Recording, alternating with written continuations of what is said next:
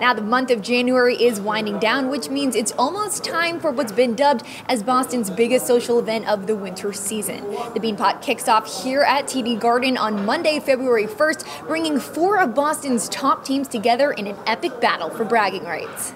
We're excited as a team to join our, we think, elite programs here in the Boston area. Our fabric here is college hockey. Harvard and Boston College get the tournament started and will play the first game of the semifinal round Monday at 5 p.m. Well, obviously a great challenge for us this year. Boston College, with an outstanding record. Just like to wish Harvard, BU, Northeastern luck, and it should be a great tournament. We're really looking forward to it. BU will attempt to hold on to their title as reigning champs when they play Northeastern in the second game of the night at 8 p.m. We have been just in the moment, one game at a time, and because of where we've had to come from, we've had to make up some ground that it served us well, and we'll approach this Monday night the same way.